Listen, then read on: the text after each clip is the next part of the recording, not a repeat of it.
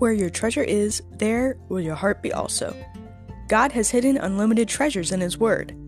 Every time we open it, we can discover a new treasure, or admire an old one. What will we find today? Let's dig in. Here's Carla Early with Treasure Hunt in the Word.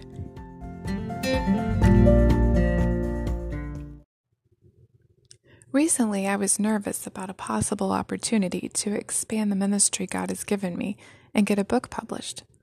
I reached out to a friend for prayer, and she told me, "Carla, you can't mess up God's will for your life.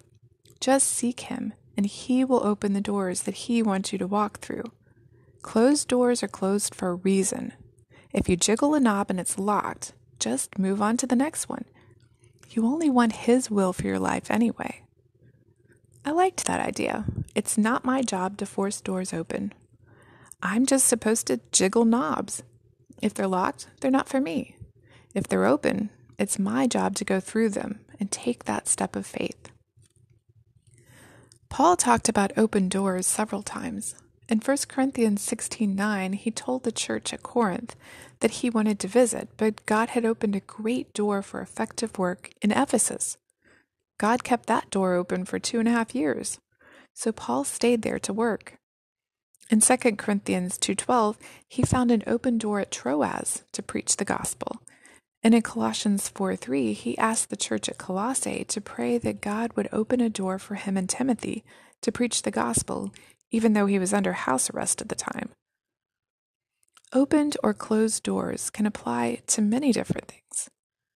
Paul was usually talking about an opportunity to share the gospel. Back in the late 1940s, at the close of World War II, the country of Japan was in a spiritual vacuum. They had lost the war. Their gods had let them down. Emperor Hirohito offered to make Japan a Christian nation, but American General Douglas MacArthur refused because he believed it wrong to impose any religion on people. Instead, MacArthur asked the American people to send 10,000 missionaries to Japan. The door was open, wide open. Unfortunately, we responded by sending just a handful. I remember in the early 1990s when the Iron Curtain was broken down and Russia and Eastern European countries opened their doors to the West. What an opportunity God opened for Western Christians to spread the gospel in former communist countries. God still opens doors for us to share the gospel, and we need to be paying attention when He does. Those doors might be as simple as an opportunity to share His promises with a hurting friend, or as surprising as an atheist coworker asking for prayer. He also opens doors for us to go through that give us opportunities to do His work. A friend of mine had a daughter who lost her job recently, but that turned out to be an open door that God used to give her a new job that she likes way more than the one she had. And who knows how God is going to use her on that job. The thing is, when God gives us new opportunities, open doors, even if they're fulfilling desires of our hearts, they're not just for us. They're for Him, for His glory.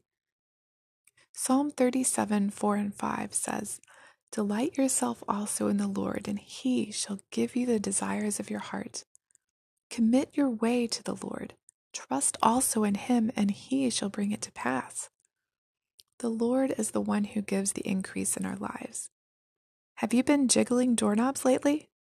What doors has God opened for you lately? What have you done with those open doors? As always, we'd love to hear from you.